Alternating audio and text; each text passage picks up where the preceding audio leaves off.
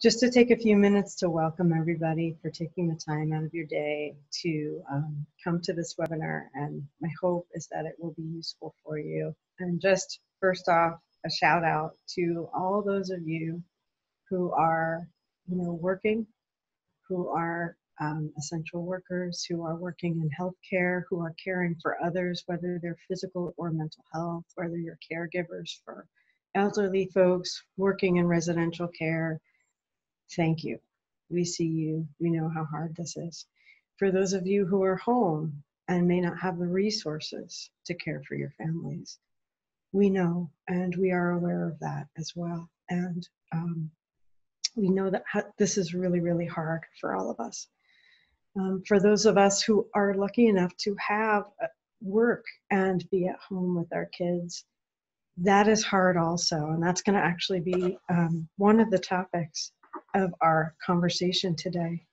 So just to take a minute to kind of settle in and we'll have a chat. So this is a little strange because usually I have Jen with me, who you may have met if you have seen previous webinars, and she wasn't able to come today. So I'll be kind of doing this myself. So forgive me in advance if I'm a little clunky in kind of going through. Jen has sent me a series of really wonderful questions for the community.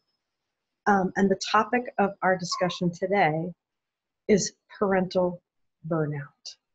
And yes, it is a thing. So we'll get going on that. So I guess the first question that you all sent was, what is it? What is parental burnout? Are there telltale signs? And are the symptoms similar across all parents, or do they differ on household role? So, it's funny because it sounds like this would have been something, this idea that parents can get burned out. You would think that this has been around for a really long time, but the fact of the matter is it actually is quite a new idea, right? And it came about in 2014 when a group of researchers who were looking into job burnout, right, thought, well, is burnout something that is restricted to one's work? And basically they said, no, they did not think so. And they thought that anyone who was doing something meaningful to them that also was enduring conditions of chronic stress and demands could be burned out. So to that end, they went ahead and they did some research. And lo and behold, they did find that parents too can get burned out. And so what is it? What does that mean, right? So generally speaking, here's what the data have suggested. Not to nerd out or anything, but I am a little bit of a nerd. So sorry. So there's 4 main components of it, okay? So the very first one is feeling exhausted by the parental role. And we've seen a lot of memes about this lately, and this is something that almost definitely is exacerbated by the COVID crisis. So feeling exhausted, unable, overwhelmed to take care of basic parenting tasks in day-to-day life. That's the first part of it.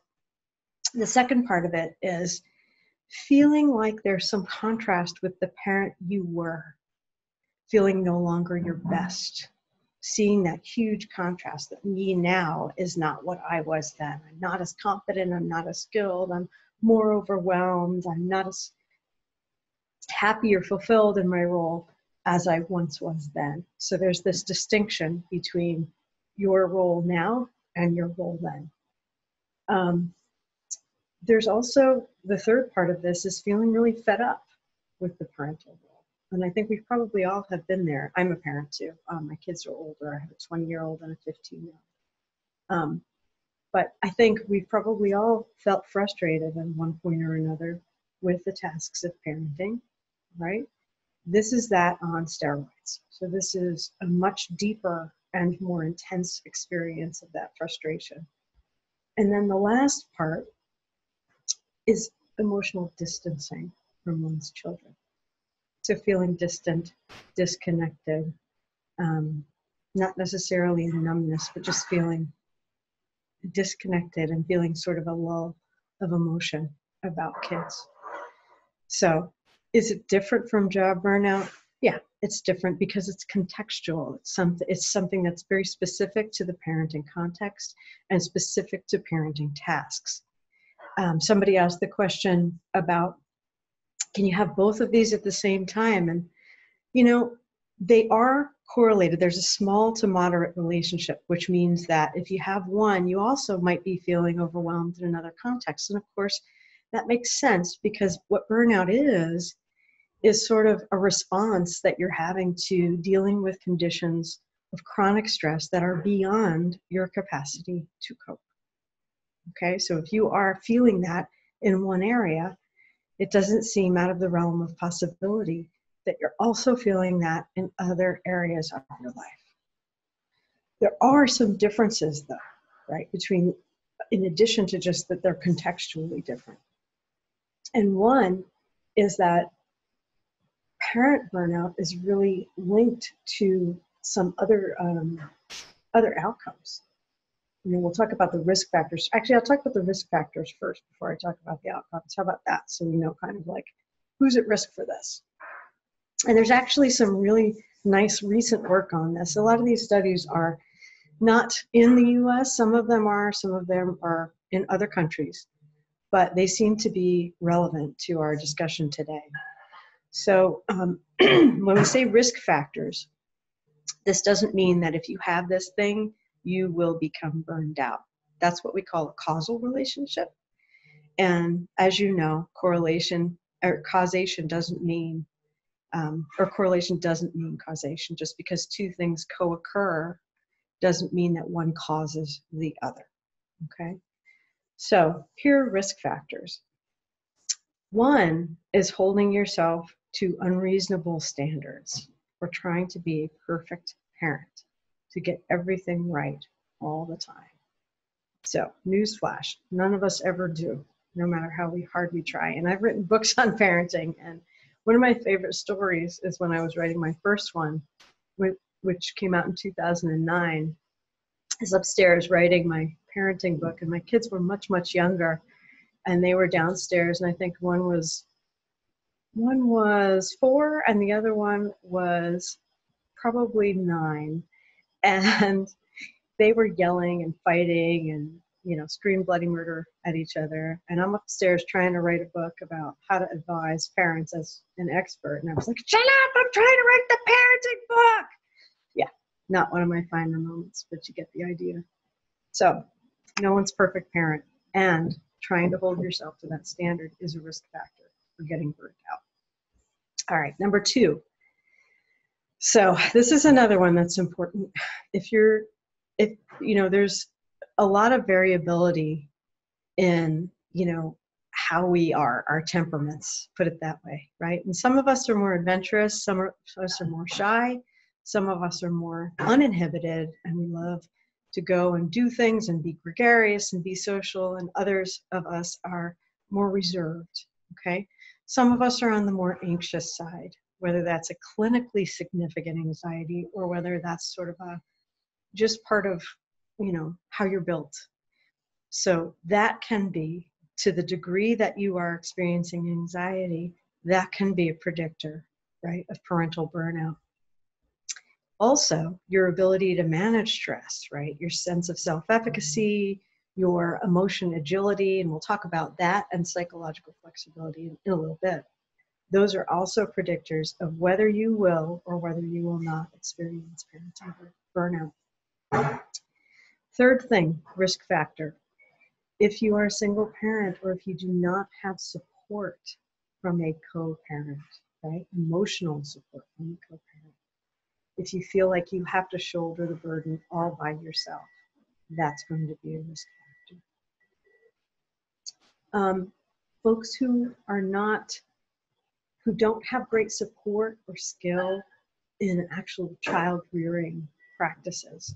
So having good skills about how do you manage behavior, how do you pick your battles, and all of those things. And we can talk about some basics in a little bit of those too. So I can actually give you some during this webinar that may be useful to you. If you are raising a child with a chronic health condition, a mental health condition, or any kind of special needs, that can also be a contributing factor because the demands are much greater on you as a parent. You may need to have an extra skill set. You may need to spend more time working with your kids.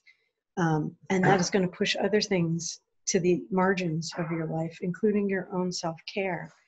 So that's another risk factor. And then finally, parents who are working from home. And that is, these days, most of us, right? Unless you are an essential worker, then you have the added burden of, the anxiety about going in and out of your house and caring for your children as well. Okay, but of course, this data that I'm talking about, we don't have data from the COVID crisis on what are risk factors for parental burnout. That may be on the way, as a number of researchers are actually looking at interventions for parenting. I was just consulting on a project with Dr. Jill Ehrenreich-May from the University of Miami this morning and the last few days, and they are developing a really lovely parenting protocol using the unified protocol, which is an approach to, it's sort of an acceptance-based approach for anxiety and depression. And so they're working on extending, for kids, but they're working on extending this out to parents. So that was really exciting to see that. So that data, those data are coming, but for right now, this is what we have to guide us in this time. And so we'll have to make the most of that until we have more news coming in. So what are the consequences that are associated with parental burnout, right? And this is the part where we were talking about these things are associated, but they're not necessarily caused by parent burnout, but they are. Parent burnout does increase risk for these things. One is depression. So when you're feeling overwhelmed, when stress has taken over, you're more likely to have a lower mood. You are more likely to have some issues with addiction. So increased consumption of alcohol, etc., addictive behaviors. You can see an increase sometimes. Sleep disruption, which I think is a common sense sort of thing that you would expect to be associated with conditions of increased stress. Couples conflict is another one that we tend to see. So if you're feeling overwhelmed, if you're experiencing burnout, you're more likely to have more conflictual interactions with your partner. And then there are three variables that had sort of a pretty strong relationship with this that we need to really watch out for. One is the idea of escaping, opting out, and increased thoughts of suicide. So that is something that was 4 times more likely to, be associated with this than job burnout. So that's something to be aware of. The second thing, 10 times more associated with parental burnout than with job burnout, was child neglect. So opting out, not taking care of the basic needs, okay? And then the last one is parental violence. We all lose our tempers, but the risk for really losing your temper in a way that is harmful is much higher in the face of parental burnout. And for all of these reasons, it's really important to kind of, let's think about this together. What can we do? Because under this, the conditions of COVID, everybody is at increased risk for higher stress, which means people are more at risk if you are a parent for parental burnout. Okay, I'm gonna take a sip here because I'm losing my voice. I'm okay, but I'm just letting you know. All right. So next steps. What do we do about all of this? What does recovery look like was the question. I don't have an answer for you. There aren't any real data on recovery for parent burnout. However, for the things that are risk factors, for dealing with increased stress, and for some of the parenting issues that arise, we do have answers for those. Okay, so I'm going to go through and I'm going to see if I can give you some really practical tips for things that you can do if you're feeling overwhelmed. All right, and I hope these are useful to you. And I know Scott's keeping tabs on the questions and things like that. So Scott, if there's anything that comes in that you want to stop me for and ask a question, feel free to do that. Okay, I'm going to keep rolling other than that. Great, thank you. Okay, so the first thing is, if you are a parent out there, start where you are. Okay, take a second, take stock, and just let yourself acknowledge how hard this all is. Okay, I don't know about you all, but certainly, we're all of us who are in the mental health community are kind of talking together, and we're noticing it seems to be coming in waves. When some days or weeks are better than others, there seems to be some sort of progression where you fall into routines. And then other times the enormity of it all sort of is overwhelming, especially as we consider sort of the very fractured responses, in terms of the infrastructure of the government for handling all of this. It's just so different across so many different locations. People have such mixed feelings. And while we are all in this together, it is affecting us differentially. And so I was just yesterday in a meeting of scientists from the National Academy of Science discussing how could we support families? What do we need to do to help families create nurturing environments in the face of COVID? And it's really important to acknowledge that communities that are living in poverty and communities of color are experiencing more significant consequences of the COVID crisis than those of us who are not in those communities. Okay, so yes, we are all in this together. And also it's important to kind of know there are differential effects. So for parents, start where you are. Give yourself some space and time to just kind of check in with yourself and see how it is that you're feeling. And by the way, I apologize, you are going to hear dogs barking through this. Sorry about that. Okay. The second thing I'm going to say is let yourself off the hook. I know one of the things that we know is a risk factor for parent burnout is trying to be a perfect parent. There is no such thing. And trying to hold yourself to those standards is going to contribute to that. So the first thing is let yourself off the hook. Pick your battles. And it's not that you have to reduce your expectations of yourself or your children, but it does make sense to shift them. Okay? The world has absolutely shifted on its axis around us, all of us. Our whole context in which we engage in all of these parenting behaviors and raising our families and caring for them has changed. There is no way we can keep going at the same pace and in the same way that we have. All the demands have shifted. Give yourself some time to just acknowledge that and think about what is workable for you in your house, with your family, with your children, in your context, okay? And go from there.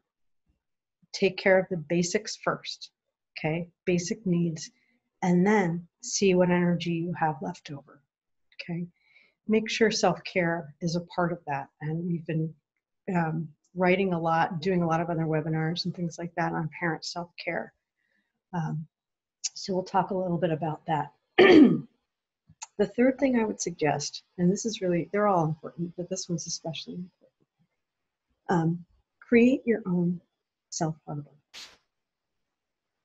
or your own safe harbor. And what I mean by that is create a support group of peers, of friends, of your family who can be around you. No one should do this alone. So if you can do that, that's helpful. If you feel isolated, please know that McLean has a number of webinars that are available. Other agencies have many. There's so many of us doing these talks. Division 53 of the American Psychological Association has put out several. There's Praxis is another site where they're putting out free webinars on how can you cope with this, okay? So there are resources available. The other reason to do that, to create a safe harbor for yourself that is made up of your peers and friends and things like that, is that you're not alone in how you're feeling. You're not alone in the overwhelm. And reaching out will give you some more evidence that you're not, and there's strength in numbers. In addition, if you are isolated, that's going to increase your risk for things, right? Of feeling vulnerable, of losing your temper, things like that. So it's really, really important to make sure you're surrounded by people, okay, who can help. Number 4, okay, stop and breathe if you can.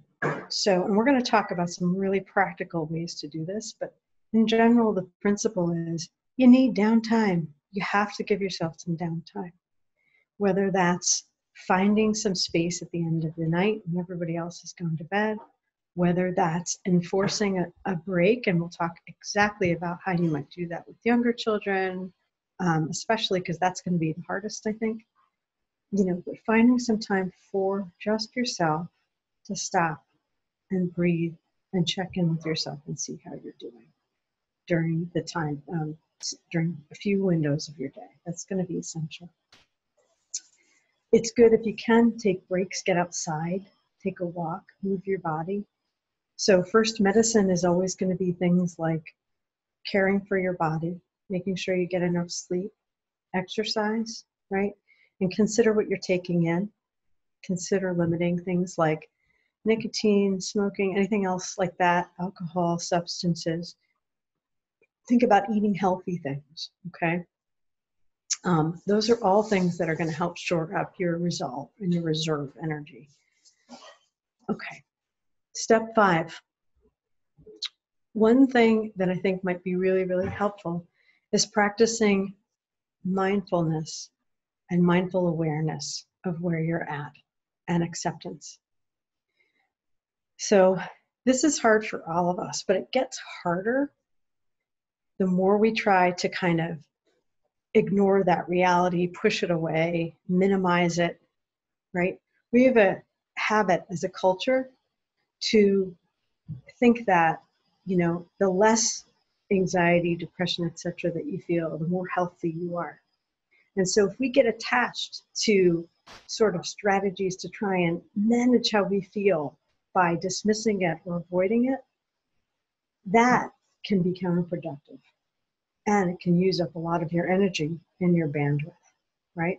I think we talked about this last time, but like it's kind of like trying to push a beach ball underwater, right? And the more you push it down, the more it's going to pop up. The more you push it down, the more it's going to pop up, okay? So one thing that you can really do is slow down if you take these breaks that I'm suggesting in number 4, and see if you can just slow yourself down. Bring your awareness really gently to how you are. Check in with yourself. Notice how your body feels. You can also, if that's uncomfortable for you, notice the world around you using your 5 senses. For some of us who are anxious, right, noticing what's going on in your body can be triggering. So for those of you who have that going on, ground yourself by noticing things around you. Look for things that are unfamiliar or beautiful or unexpected, okay? And just even if you do this during daily activities, right?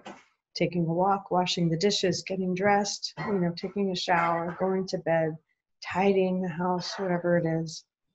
Even if you practice just bringing your awareness or paying attention on purpose to your surroundings, that can be helpful, okay? The other thing that I find helpful personally and that I teach is mindful awareness of what you're thinking and what you're feeling, right? See if you can kind of slow yourself down and really notice, what is it that is hard? What am I thinking about? You know? Sometimes we won't know. Sometimes you'll just walk around feeling super stressed out and like you're reacting to things and you won't really know. That's a cue to slow down and pay attention and just notice. See if you can observe your emotions. See if you can label them for what they are. And see if you can soften yourself around them. Hold them gently. Okay. One thing that's really important is, you may feel like a parent, especially since we've sort of talked about managing, or feeling burned out as leading to losing your temper, right? Here's the thing. There's a distinction between feeling things like anger and what you do in the context of that anger. It is 100% okay to feel whatever you're feeling and to think whatever you're thinking, okay? We tend to beat ourselves up when we think we have thoughts that are unacceptable. And I know this very well working with OCD, but I also know this well as a parent, right? If you lose your temper, you might feel shame. You might be beating yourself up for that, etc. So those are those are very normal responses, but they're not necessarily helpful ones. Okay. So another thing you can let yourself off the hook for is whatever you're thinking and feeling. You're not in charge of that. You are, however, in charge of what you choose to do in the context of those emotions. Very important distinction. Okay. It's okay to feel angry, not okay to engage in violence. That would be the obvious one, okay? But you get the idea. Okay, sixth strategy. This one may be helpful as well. So we talked a little bit in number 5 about being aware of and noticing your emotions. So there's also stepping back from your thoughts, okay? What does that mean? All right, so I was going to show you something, and I actually don't have a pen here, so what I think I'm going to do is we'll do this. So I want you to imagine, think for a second, we'll do a little exercise together, just to give you an idea of how this works, okay? And I'm going to try and I've not done this via Zoom before, so you guys are going to be my guinea pigs. We'll give it a shot. And this is an exercise from acceptance and commitment therapy, okay, which is one of the therapies that I work with and teach and use, right? So I want you to call to mind just for a second a thought that you have that you find unacceptable or unwanted. Something like a negative critical thought, something like that, okay? And here's the metaphor. When you have that thought, if you're trying to get rid of it, it can be, so let's just say, we'll just use this, right? When you're trying to get rid of that thought, it can be like it captures your whole awareness, right? It's up close to you, and the more you try to push it away, the more present it is for you, the more it takes up all of your bandwidth, right? So what if you could have that thought, but from a distance? Okay, and just notice what it looks like on the screen. Okay, so this thought is further, it's close to me because I'm holding it close to me, but it's further away from you. All right? You can notice the thought, but you can also notice whatever else is going on around me in the screen. And it works kind of like that. So really simple exercise that you can practice when you're having thoughts. Like, I'm so mad at my kiddo for X, or why is he so disrespectful, or I can't believe I had that thought, I'm a terrible parent. You can slow yourself down and simply notice the process of your thinking. Just notice, I am having the thought that I am a terrible parent. I am having the thought that I am feeling overwhelmed. I am having the thought that I want to opt out. Okay? And so as you practice this, and I know it sounds silly and I know it's just a small thing, what I'd encourage you to do is practice it and see what happens. Okay? Sometimes it can help increase the distinction between you, the thinker, and the thoughts that you're having. And it doesn't make the thoughts go away, because again, we're not in charge of our thoughts and our feelings, right? But we can step back from them and we can hold them more lightly. And you can certainly change your relationship to them. So a good example of this, I have thoughts all the time about giving talks like this. I have a lot of social anxiety, just true fact, and it's something that pops up and goes away throughout the course of my life. And so what I've learned to do through using this approach is to notice, wow, I'm having lots of thoughts about how terrible this talk is going. And oh my gosh, Scott must hate this webinar, etc. And that's okay. Maybe or maybe not. But I can choose my intention, right? I can choose to manage those thoughts, or I can try and do my best to teach you well what I know. And so that's what I'm going to try and focus on. And you guys will get the feedback, so we won't know how this will all play out until later. But that's an example. You can use this as well with parenting, okay? And that's going to be something, we'll talk about that one in a minute. All right, number 7. This is one of my favorite tools that you can use if you're feeling burned out. And that is slow down, take a moment, and simply ask yourself, what is it that you need right now? And as a matter of fact, let's do that. Just take a few seconds. Take a nice deep breath or two. And just check in with yourself. What is it that you need right now? Do you need to shift in your chair to make yourself 10% more comfortable? Do you need a drink of water?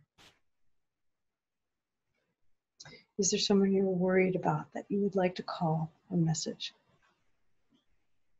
Do you need to close your eyes for a minute because you're tired? Do you need to get outside in the sun? And simply slowing down, checking in, and see if you can engage and give yourself one small act of kindness. It's very simple. Just check in. How are you doing? And can you give yourself what you need right now? Now, for some of us, that's a really hard thing to do because our mind might chime in, especially if we've done something that we aren't proud of in parenting. We feel like we failed at something or we haven't done a good job at something. Our minds might pop in and say, psh, you don't deserve that. You don't deserve kindness. Or that's silly, that touchy-feely stuff, I've had both of those thoughts. Maybe you have too. And so here's the thing to remember. Notice that you are having that thought, okay? Notice how you're speaking to yourself. And ask yourself this, if you have that critical voice in your mind, like many of us do, would you tolerate a friend treating you like that? Or speaking to you that way? Isn't it interesting that we would set limits with that friend or person speaking to us that way? And yet, this goes on a lot in our minds, and we don't. And we do allow it, right? So if you do notice that critical voice, see if you can speak to yourself kindly as well. And if it says you don't deserve that, see if you can step back, notice that thought with some detachment, and do the kind thing anyway. Okay. This last one is one of my favorites. This last one, we call it pause, notice, and choose your intention. Okay? And it's a really simple thing.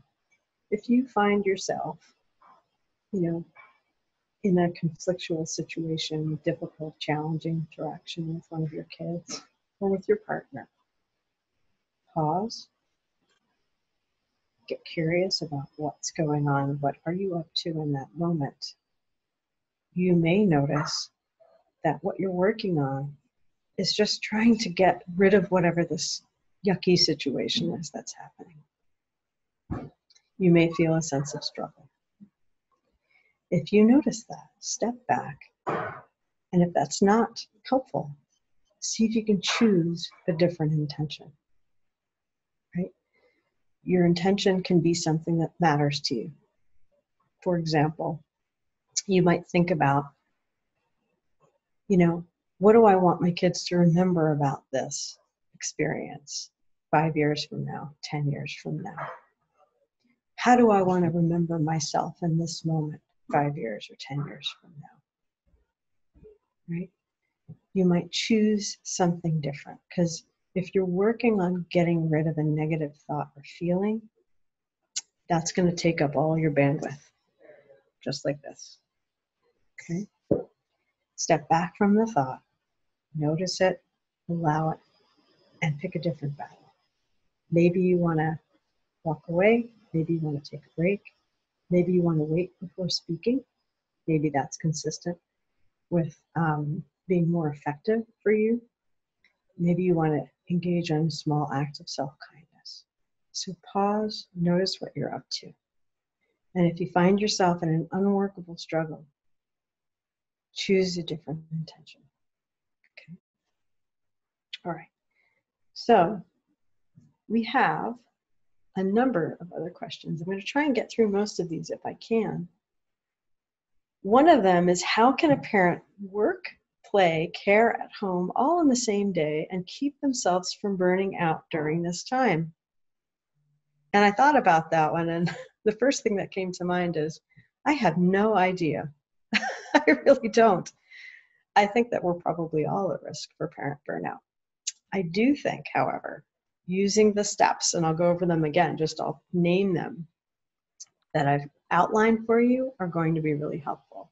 Start where you are, notice what's hard, let yourself off the hook, shift your expectations, don't lower them necessarily, but certainly shift them. Create your own self-harbor by creating a group of supporters that can help you, and seeking resources that are in the community. There's a lot of stuff online. Taking breaks, stopping and breathing. That's the next one. Practicing mindful awareness and acceptance, especially when things are hard, but just as well throughout the day, just as a practice. That will help you shift your perspective. Stepping back from your thoughts, noticing them as thoughts and not necessarily things that you need to respond to. Checking in with yourself to see what you need right now and engaging in self-compassion when you can.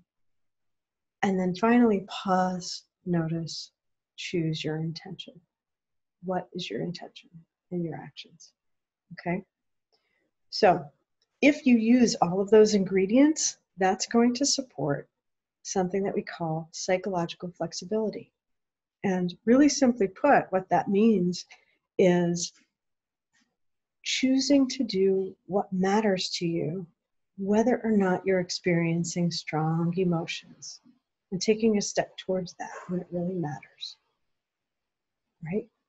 So it's not about reducing anxiety and depression. We're going to assume that those are going to go up and down, right?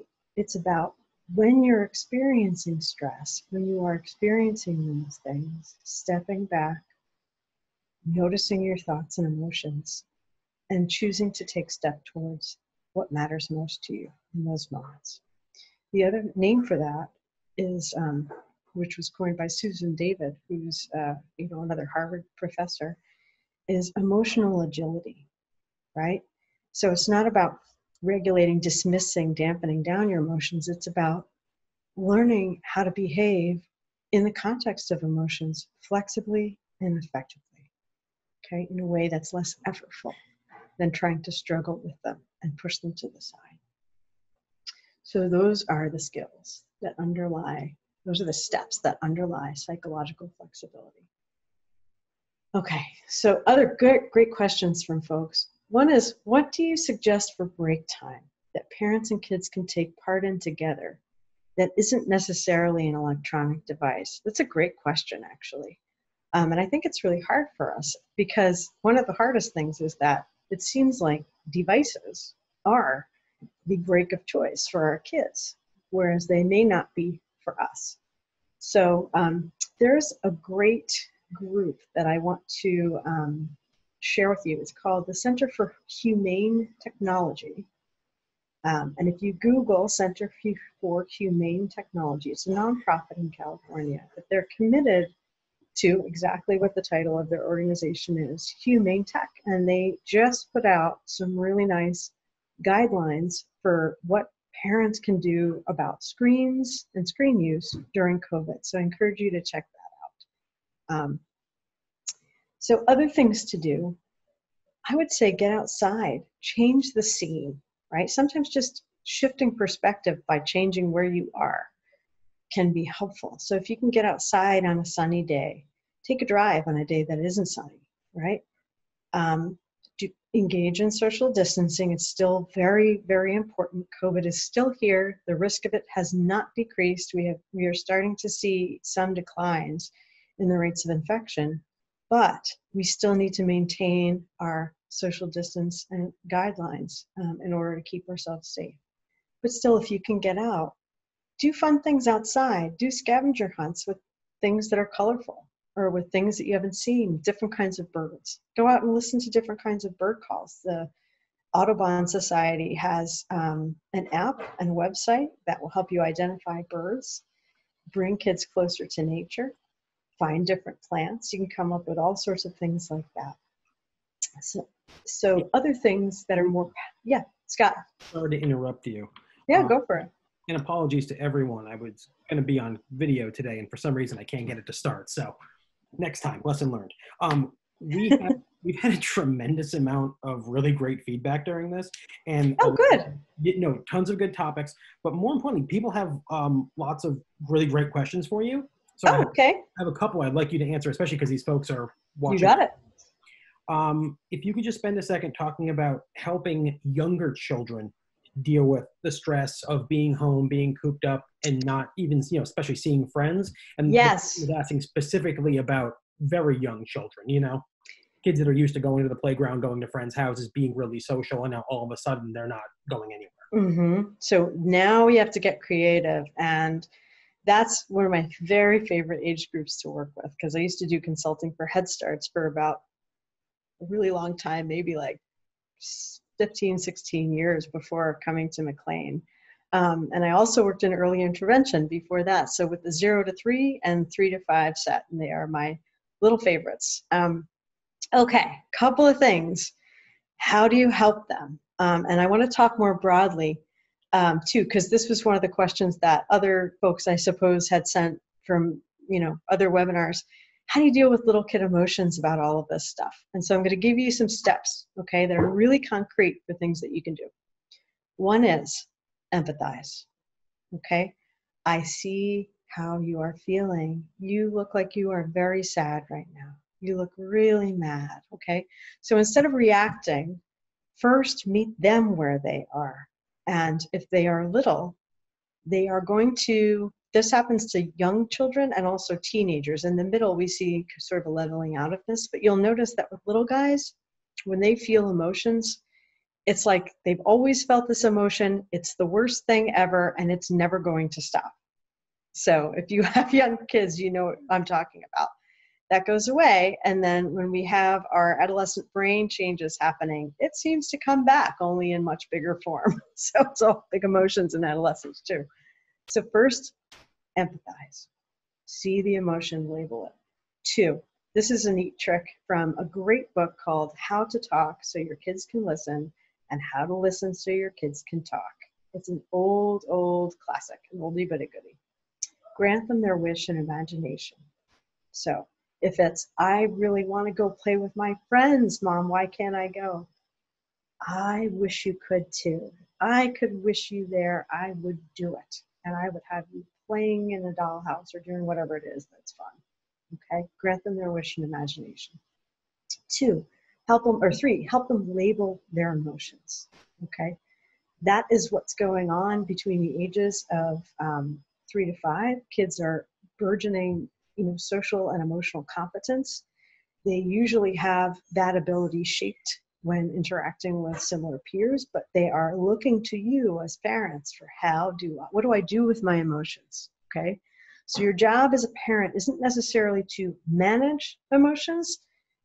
More, you can, if it's possible. So with little guys, check the basics. Are they hungry? Do they have sleep? All of those things, especially with very young children. Check the basics first. And if you can help the situation, great. Are they overstimulated? Are they understimulated and bored, right? If you can change contextual things, go for it. But if not, help them learn to label their emotions, help them notice that emotions are impermanent, that they come and they go.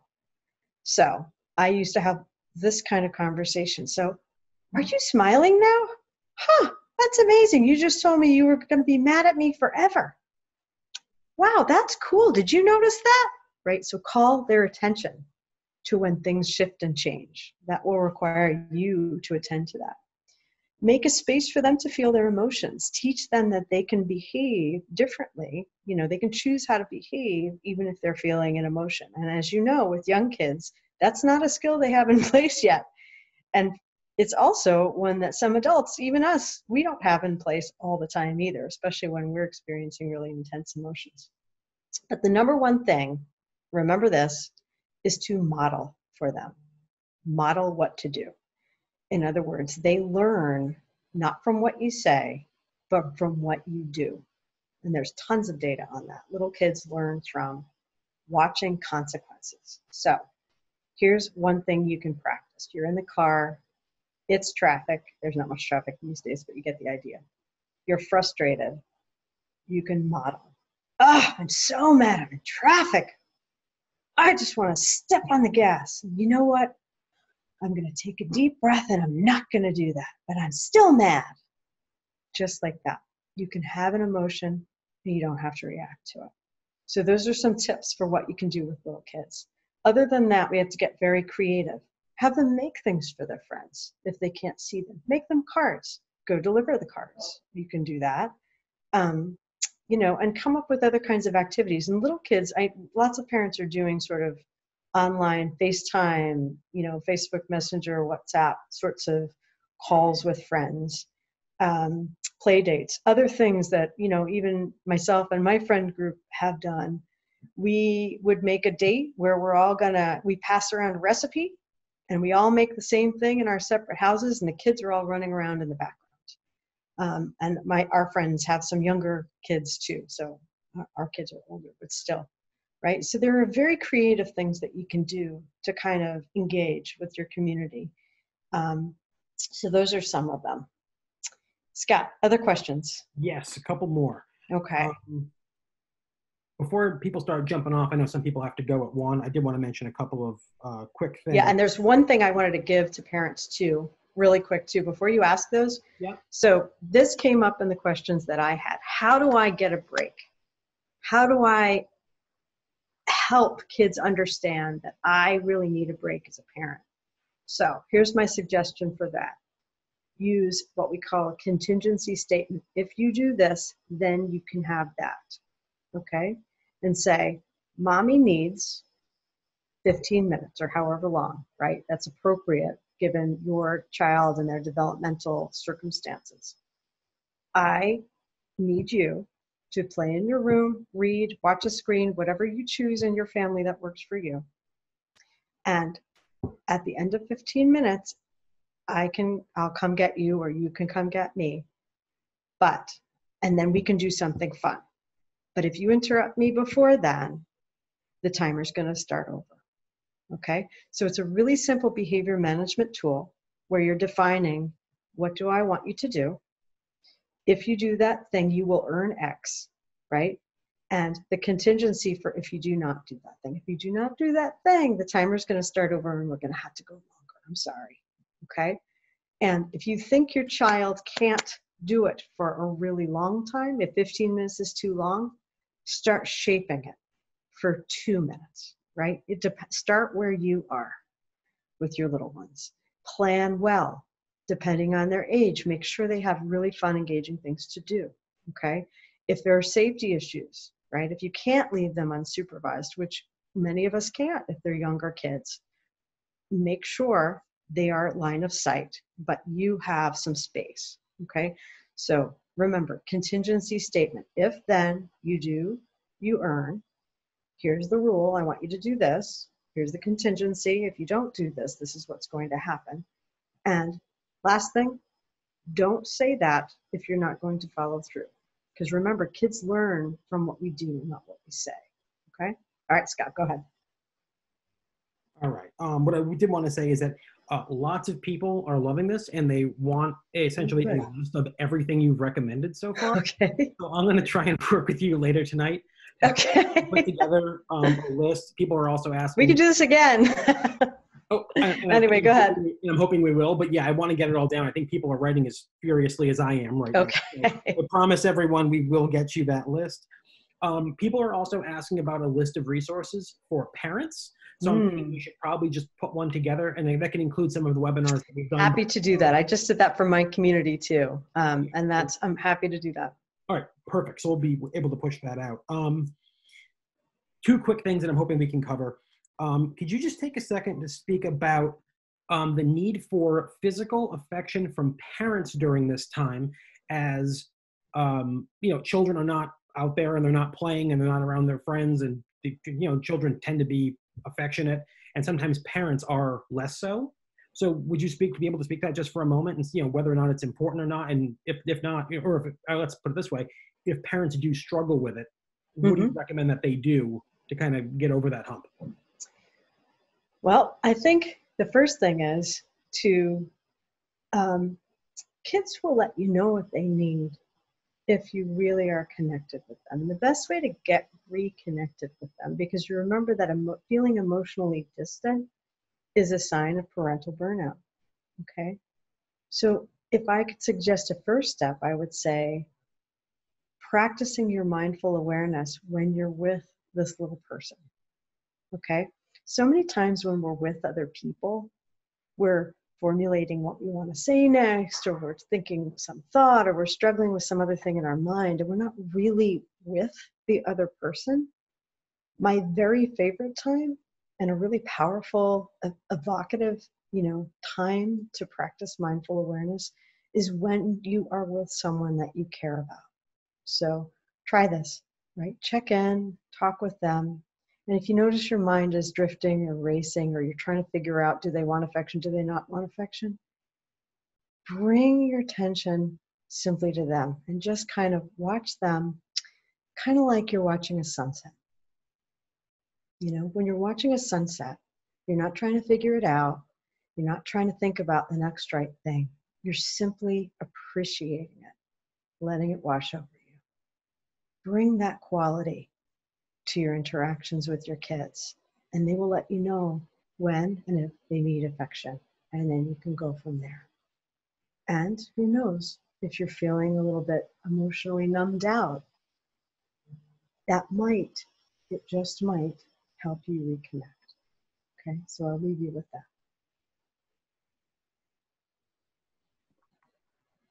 Lisa, can I ask you to come back very soon and do one session just on teens? Yeah. Even folks that have seen your past webinars are asking for more help regarding 100%. Yeah, people are definitely having a tough time, and I understand why. I mean, Yes. not that long ago we were that age, and We talk about that in our new book. Yep. And this is the chapter for parents of teens. It's actually for teenagers to give to their parents. So yes, I would be very happy to do that. Excellent. So yeah, like I said, we got a lot of people asking about it, but I think we're going to have to do another session. Anyone who's interested in this, if you signed up for this webinar, you are on our email list, so you will continue to get invitations. If you don't get invitations, trying to think if I'll tell you what, email me directly and I will make sure that you get them. It's SOBRIEN12. Actually, I'll tell you what, I'll put it in Why chat. don't you type it in the chat? Yeah, I'm forgetting that people can see it. It's our first webinar Q&A. I'm not used to being able to just share things like this. Oh my gosh, I feel like I'm on Zoom every day, all day. We'll teach you, Scott. It's okay. Yes. Yeah, we'll focus on the teens. We'll get people that list. Let me see. Yeah, I think we're going to be able to do most of these things. Again, thank you so much for all of the ideas. My hand is actually sore from the amount of writing I've done. I'm not even joking, over the last hour. So yeah, we're going to wrap up with Lisa right now, but if you want to keep sending over questions, I'll stay on here for a little while longer. I'm trying to reply as quickly as I can to everybody. So thank you folks for coming. We're happy to try and be a resource to you all. And so from McLean and all of us to you, Take care of yourselves and stay safe. And we'll be back.